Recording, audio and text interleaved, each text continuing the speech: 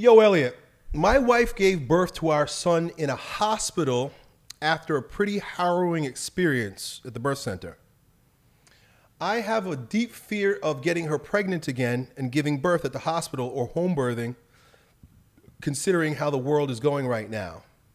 The hospital in Austin, Texas was great last year, but Austin will be the first place to adopt crazy vaccine rules. Do you have any advice or counsel on easing my concerns with this? So, I do.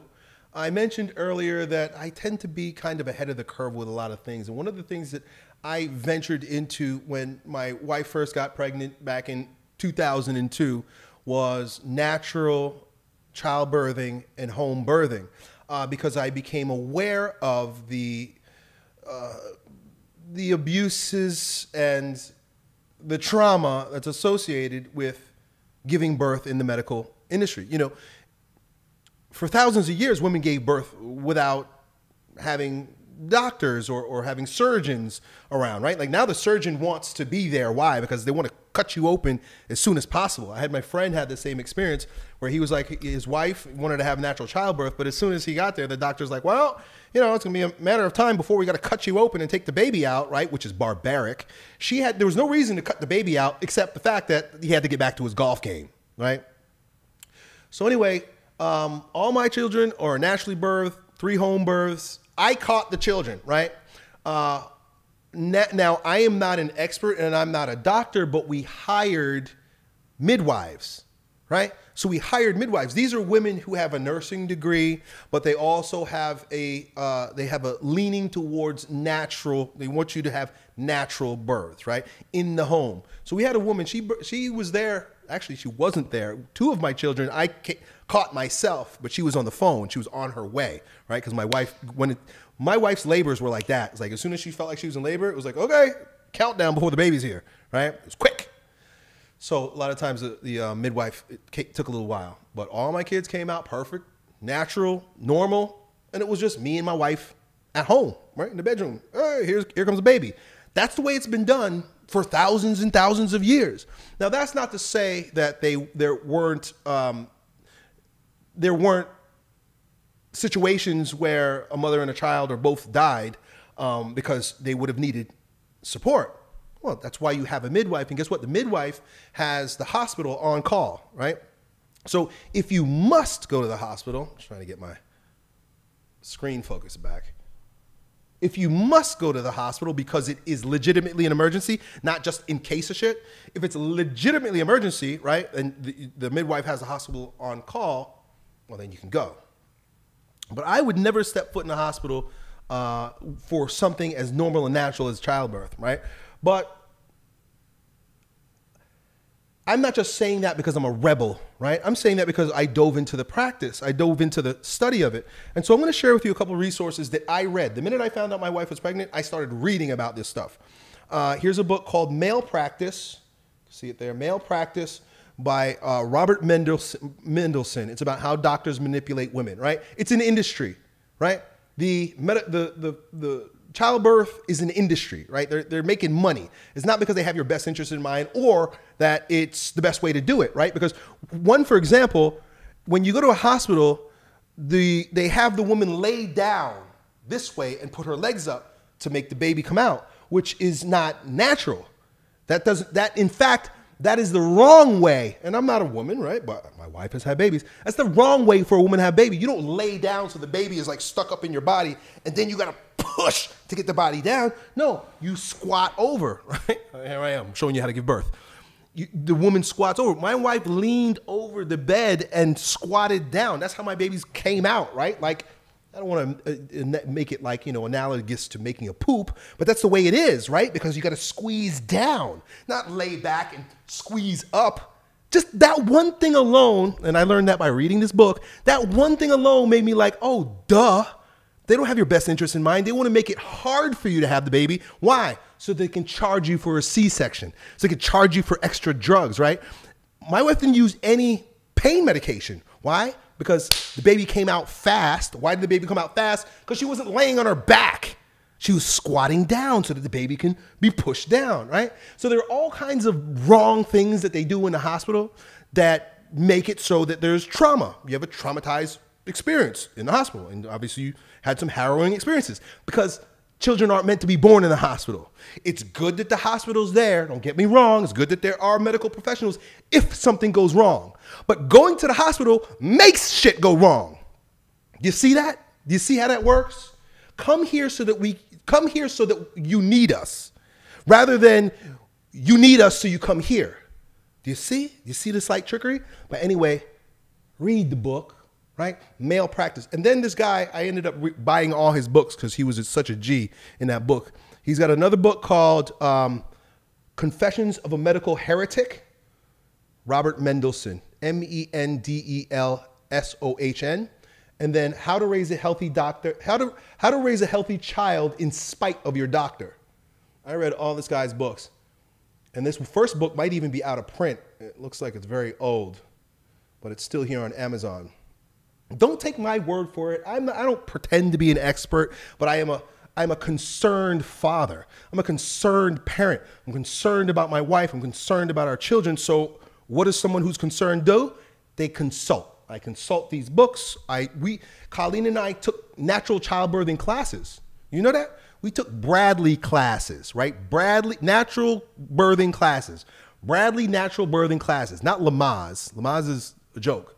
Bradley natural birthing classes teach you everything about how to legitimately have that baby at home naturally. Lamaze just teaches you how to breathe so that you don't need drugs, which is good. There's one part of it, but ultimately we got to go back to nature. We got to go back to the way things should always were, right? Again, I don't want people to think, oh, Elliott is archaic and doesn't respect modern inventions and modern progress. No, that's not the case at all. We have just made that our God, and as a result, we've fallen prey to all kinds of bad things, right? Like man, sometimes I'm not a smart man. And you know, I never did well in school. But I could just see certain things that people take for granted, and I'm like, I don't know. That just don't seem right to me, right? And then the whole idea, right? Just think about this. Babies will come down. I already did this, so I'm just kind of reiterating. The babies will come down. Why am I laying up? Something don't add up. And what doesn't add up is that they don't have your best interest in mind, right? As soon as your baby comes out of the vagina, you know what they want to do? Whisk it away and give it all kinds of shots, put shit in its eyes, right? They do all kinds of weird things to your baby that you don't know anything about when they take the baby away. But even a dog, even a cow, I have cows.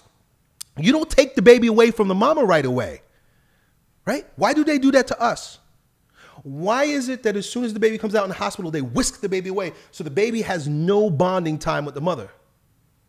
As soon as my babies came out, we laid it right on their mother's chest, and the baby start feeding right there. First thing the baby does is this, right? And so as the baby's doing this, the mom is right there, to suckle. But you take that baby off and the baby's doing this, and all the baby sees is bright lights in its eyes and some stranger jabbing it with needles. It's like, what the fuck what kind of introduction to life is this? That's why so many people are traumatized. People are traumatized because of that birth experience, right? And the whole C-section thing. Do you know that 90% of C-sections are not necessary? But they're profitable, right? They want to cut your wife open. You go to the hospital, they want to cut your wife open ASAP. That's the first thing on their mind is how quickly can we get this woman to buy our surgery, to buy our technique, right? Sure, there's medical techniques, but I don't have to buy every single one. I don't have to be a customer for everything, but the medical industry makes it such that they make you think that you need their stuff. No, I don't need your stuff. Why do I need your stuff? Why do I need you to help me do something natural? Right? This is a natural thing. This is a normal thing. This has happened since day one. Jesus was born in the manger, right? He didn't need a surgeon there, right? Mary didn't need a surgeon there to cut her belly open just in case, right? Anyway, so I'm just kind of in a ranting mood here. My opinion is, don't let this stop you from having more children. But educate yourself. The problem with people today is that they don't know, right? Didn't God say something to the effect of, my people suffer for they do not know? People suffer because they don't know. And part of the reason they don't know is because we live in a brainwashed culture, right? And they've been teaching us all kinds of wrong think for the past, 6 generations. Not only do we have common sense, not only can we think, right? Something don't look right. Trust yourself when something don't look right, but we live in the age of information. If something don't seem right, go and do some research. People will do all kinds of research about dumb stuff. I'm going to buy a new car. I know people that will spend months researching cars. What kind of engine they want, what kind of transmission, what kind of, all kinds of aerodynamics, and then they do all the extras, all this for a car. But you get your wife pregnant and you just say, well, okay, I'll see you at the hospital. What? Learn the things that are important. We spend so much time learning dumb stuff. How about back to nature, learning how to do things that our ancestors always knew how to do, right? Give birth. I was reading about, I think it was a book called Wrath of Grapes or something like that. Grapes of Wrath. I don't remember who the author was. It's like a classic book. It was about a Chinese couple that were living on the land somewhere. And in the story, I was so shocked. I read this when I was like in my early 20s. The woman was, she was out working in the field, right? Like the ox was pulling the plow and she was like riding the plow or something. And she was pregnant. She was like 9 months pregnant. And it was John Steinbeck. I don't know if it was Grapes of Wrath, Lucas, but it was John Steinbeck, one of his books. It might have been Grapes of Wrath. And there was a scene in the book where the woman's, she's working. Right? She got to do work. You got to work. And she squats down. The baby comes out. She cleans off the baby, wraps her up, boom, boom. And that's it. I think she may even went back to work. Right? Or Mice and Men. I don't know, but I just remember reading a book like that. But she was just going about her life like it was a normal thing. It was a normal thing. She didn't need the ambulance. She didn't need 10 doctors around her and someone with a scalpel ready to cut her open. She just knew what to do. She just squatted down and gave birth to that baby. Right? I know there are going to be people like, Elliott, you don't know anything about being a woman. You have no interest saying that. Oh, okay. I don't know anything about women and I have no place saying that. But then why do you go to a male-dominated profession, right? All these men. That's why the book is called Male Practice, I told you. Why? This is so funny. Women were so quick to tell a man who has his wife or his friend's best interest in mind about something with regard to women. You have no right saying that. But the first thing they're going to do is go to a hospital. There's what? It's all men. It's all men that look at you like a customer. How much can we charge the insurance company for all this? Right? How quickly can we get her onto the chopping block? The name of the book, some of you guys are asking me, is Male Practice. M-A-L-E. You see that? M-A-L-E Practice. How Doctors Manipulate Women. Old book by Dr. Robert Mendelsohn, MD. So, that's one good place to begin. And you can go down the rabbit hole from there, dude. Hope that helps. Done. Yo, it's your bro, Elliott. I hope you enjoyed that video. If you did, you ought to know that it was a clip from one of my most recent King Transformation classes with my students, where, among other things, we get together about 4 or 5 hours a week and we speak on things as it relates to becoming kings in our lives in fitness, business, and with women. If that sounds like you and you want to join a like-minded group of men who are growing stronger every day, in every way in this degenerate age, then it's real simple. Just follow me on Instagram and then DM me the word King, K-I-N-G, and then me and my team will get back to the details to see if you qualify. I really hope to see you at the next meeting. Done.